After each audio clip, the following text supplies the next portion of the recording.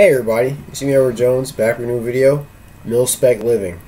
First, I want to give a big thanks to those who have contributed to the channel, helping the channel grow. I finally had a video that reached over 100,000 views, and that was the Race War LOL video. I never knew that video would make such a buzz to where I get that many views, and it's slowly climbing. But it's amazing to me that I had this channel up since 2008, and I finally got a video that has that many views. And it even has the greatest number of downvotes, 220 so far currently. But that's pretty cool. But I want to actually this is a video topic I came up with after a while back, I would say about a month ago. Someone commented on the way I wear my watch. As you can see that I wear it on the inside of my wrist. And someone asked me, why do I wear my watch like that? And I said, to my understanding, it's a military style. I'm sorry, I can't remember the person who asked me the question about that. But if you know who you are, leave a comment in the comment section so you can get recognized. But a friend of mine, back when I worked at a bicycle shop, he told me his dad was in the military, and he said he kind of figured I was into that kind of stuff, and so he told me to turn your watch on the inside, because he said if your watch is on the outside, a sniper can see it because of the reflection. And I thought it was kind of weird at first, but I said, I'll bite. I'll try it out, see what it's like. And so now I wear my watch on the inside, and it's easy. It's pretty cool. I can just turn my wrist and I can look down at my watch and see what time it is. It's nothing fancy. It's what is it? Casio, I think. I think it's a Casio G-Shock. It's a digital and analog watch. But it got me thinking about a lot of questions I've been asked over recent years. And that question was, where did you serve? Like, what? Like, were you in the military? I said, no. I remember one time I actually went to PSA, Palmetto State Armory, and I was offered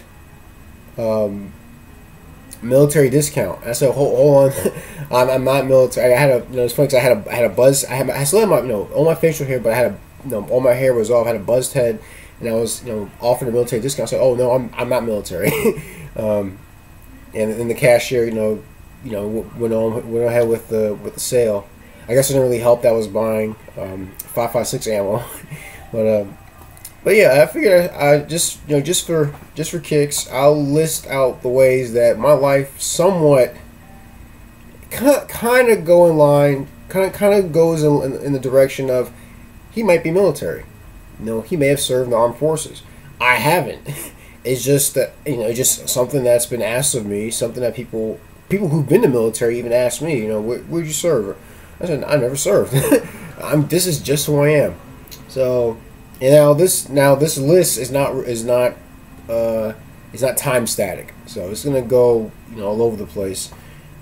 First off, I figure I'll wear this hat. This is when I did hats for your ass. The boonie cap that had the bullet hole in it. I figured I'll wear this for this video. Favorite handgun? 1911, adopted by U.S. military in 1911, still going strong, and this is a Springfield Armory GI 45. You've seen me do videos on it before. This is in the GI configuration, as much as it can be. The safety is a little different, but no frills, plain Jane, old slap sides 45.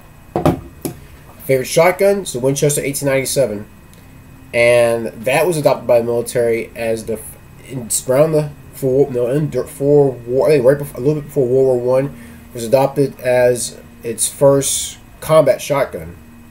And I did, and look at an older video I had many years ago. I did have it in the trench gunner configuration, but I since got rid of the heat shield and bayonet lug. I like it as a riot gun.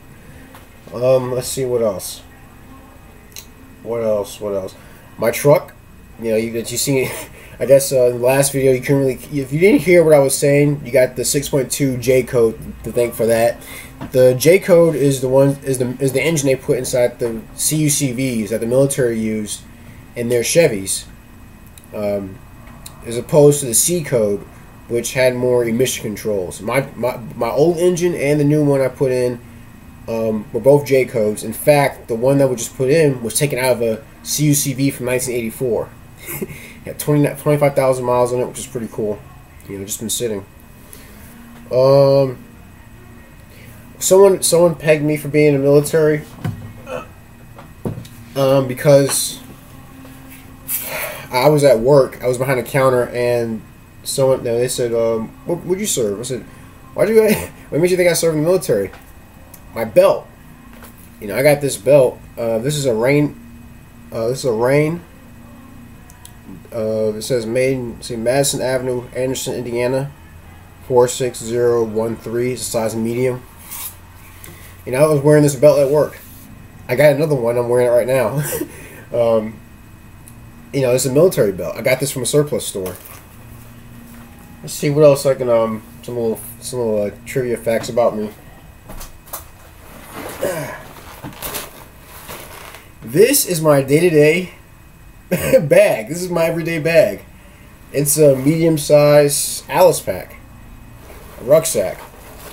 You know, kidney pads. You know, frame and all.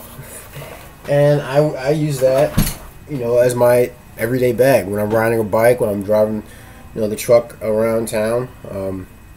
I have that bag with me, and yeah, it's a retired military book bag. Let's see what else. You know, I guess the buzz head. Normally, you know, right now, I'm bald right now, but you know, I guess that could kind of give something away that I may have served. See my demeanor. I usually have like a very I speak monotone usually, and I have kind of a deadpan delivery in my comedy. You know, kind of a blank. I have like a blank stare face, like that. I don't smile very often. I like to smile when the occasion calls for it, because I don't know. I feel like when I'm smiling when I know I don't want to smile, like I'm lying. So I keep, you know, a straight face, and you know, I don't you know, just don't like, I don't show much emotion, unless I'm with friends and, you know, we're joking around and stuff like that. Go back to my old videos. My battle belt for SHTF is from World War II. The holster was a Repo World War II holster. Let's see, the magazine, the two magazine pouches, you know, which is for the 1911 from World War One. The flashlight pouch, I believe, is from Vietnam. What other stuff? Let's see. I have an AR-15, and also I'm also working on a second one. I got this earlier this week. It's a lower. It's a PSA lower. Bought it from a guy who I believe he was in the Army. You know, he had to sell it. You know, I think he was in the Army. I think he said he was in the military. He may have went to a military school. I'm trying to think of anything else. I'll tell you what. If you can go through my old videos and find things that actually point in that direction, you know, leave a comment in the comment section. You know, kind of poke fun at it. You know. Let's see.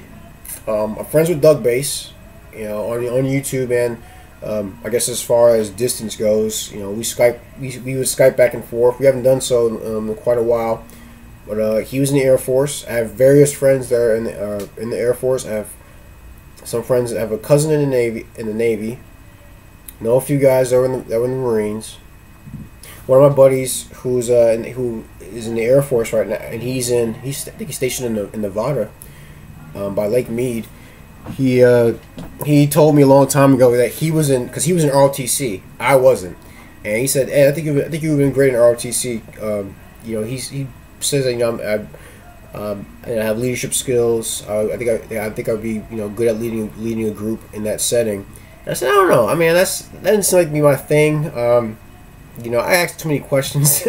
um, but yeah, this is a few things. You know, it's I don't, and it happened. Oh yeah, and the water canteens. I don't have one around me right now, but those are military canteens. Also, the canteen that I had for my battle belt video is a World War II canteen. The ones that I use right now are just, you know, the generic OD green plastic plastic canteens.